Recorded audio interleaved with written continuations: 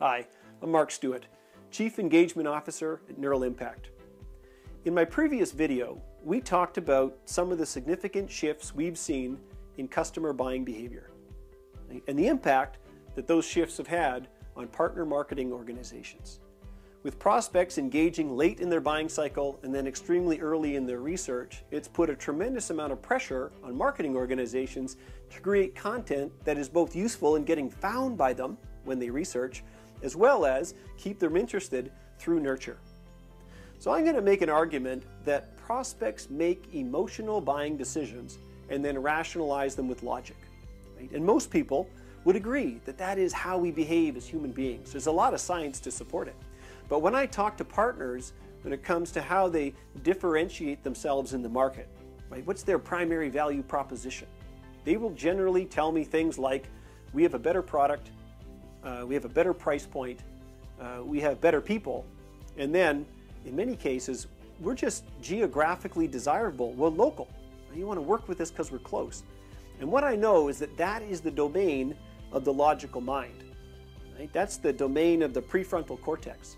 Emotional decisions are rooted in you becoming a member of their tribe. Right? You speak their language, you service their industry.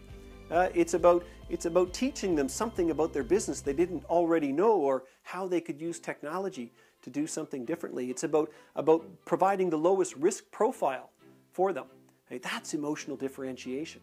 So when I think about building out an emotional messaging framework, we have to consider what is going to resonate with a prospect that drives them to start to look for a new system. And I believe there's 5 steps to it. The first step is industry drivers. Having an understanding of what is actually happening to prospects at an economic level, at a regulatory level, at a supplier level, at a competitive level, and then, most importantly, whatever is changing in their customer base, right? Their customer behavioral shifts. Right? That's all external pressure that they can't control. But as things shift and change, new regulatory changes, right? Changes in customer behavior, the economy starts to dip, suppliers change their agreements, all of a sudden that puts a tremendous amount of pressure on certain operating metrics. I call those the impact metrics.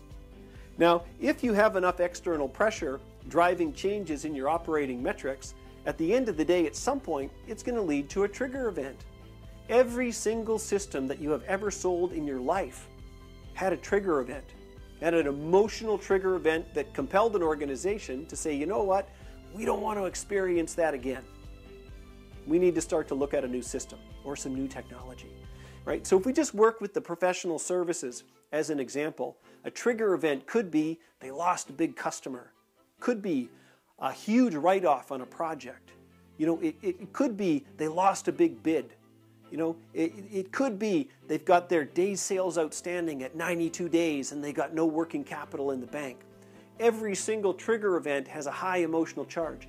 Now, what falls out of that is a request for some functionality, at which point they would reach out and say, you know, can you help us with our collaboration? You know, can you help us with our fill in the blank?